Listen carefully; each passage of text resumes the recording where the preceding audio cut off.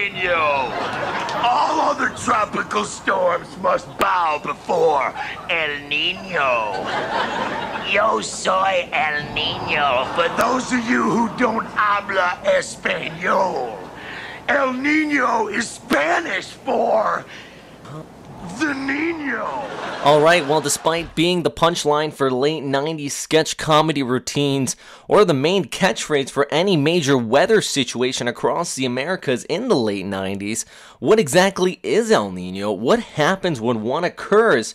And what should you be prepared for if one was to occur?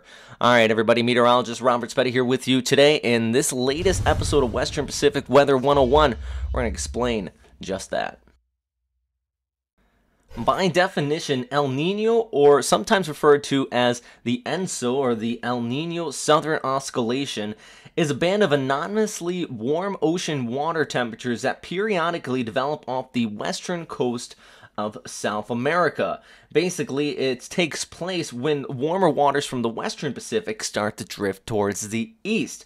Reason why we're actually doing this update today is because just recently the new U.S. National Weather Service issued an El Nino watch stating they were currently monitoring a very warm pool of water in the western Pacific and seeing if it was going to drift farther off there towards the east, and if it did, that would bring the onset of one of these El Nino events.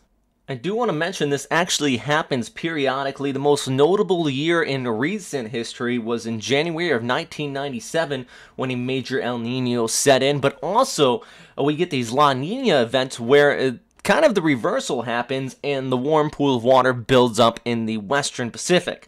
In this case, it brings more precipitation across the Philippines and much of southeastern Asia, also influences tropical systems for the worse, meaning that many of these southeastern Asian countries will likely get hit harder by tropical systems. Now that's with the La Nina event. What we're going to be talking about today, though, is the El Nino event, and this is just caused by that major shift in the whole ocean's currents.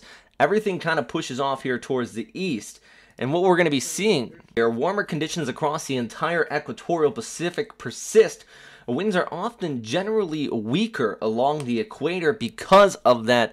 Well, it's a less of a temperature gradient between the east and the west, and convection develops all across the equatorial Pacific.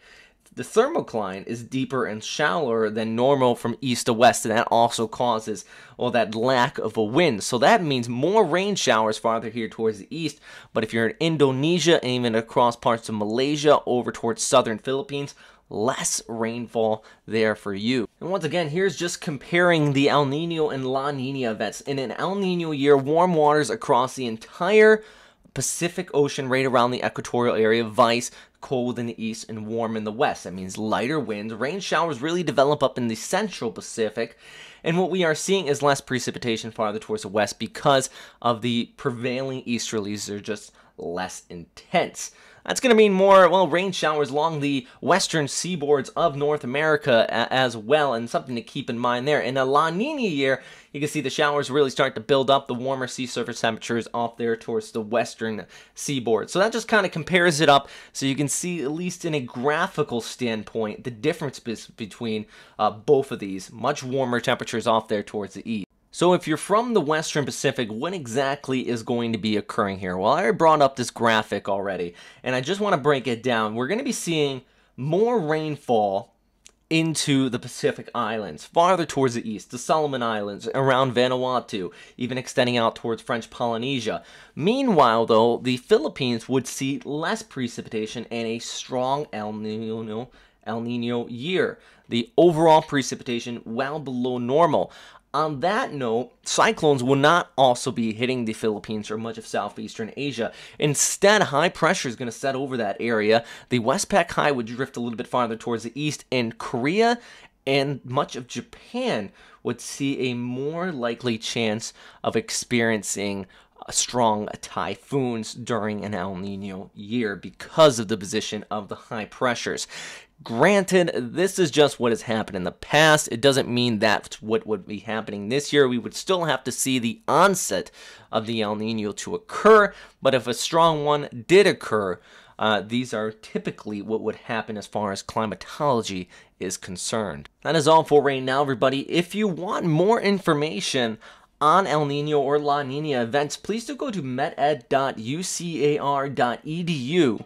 You can sign up there for a free account, not just for El Nino events, but also for any type of major weather events or just meteorology weather 101. There is great online tools there to use, numerous modules. Basically, it almost feels like you're getting a college degree if you go through every single one of these different products available for free.